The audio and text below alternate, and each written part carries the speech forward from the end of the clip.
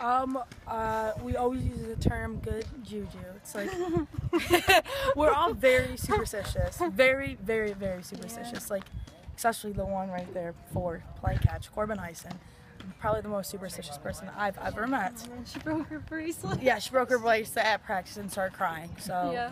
the superstition stuff starts off with what you drink before a game. I drink Mountain Dew. Corbin drinks Mountain Dew. Patton drinks Mountain Dew. Melissa Mountain Dew.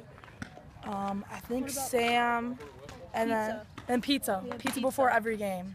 Really? Yes. Most of the team has pizza every day. Yeah. I don't, but most of the team I does. have to. Yeah, we all eat, and then like we always wear like the same. I don't like. It's like weird. Like I always like most of us always wear the same. Who's got sliding the rubber shorts. wiffles? Like I wear the same sliding shorts because I'm just super superstitious. Yeah, and last year when Seriously, we started who's the got the playoffs, rubber we wore the same uniform for every game. Every game, Because we kept winning, and so we wore the same uniform for every playoff game. Single game. Wow. That was. Did you guys wash them at all? Yeah, yeah. My mom made me, but that was. Yeah, we're very superstitious. Like especially like state championship game, we had the first base dugout every game, and we got third base, and we were like, oh, that was a little nervous. As superstitious as they say they are.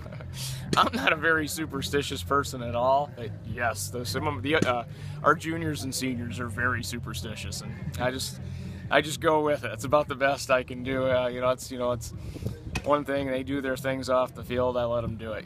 If it helps them play better and be happy and relax, I got no problem with it. As long as they don't take it out on the field.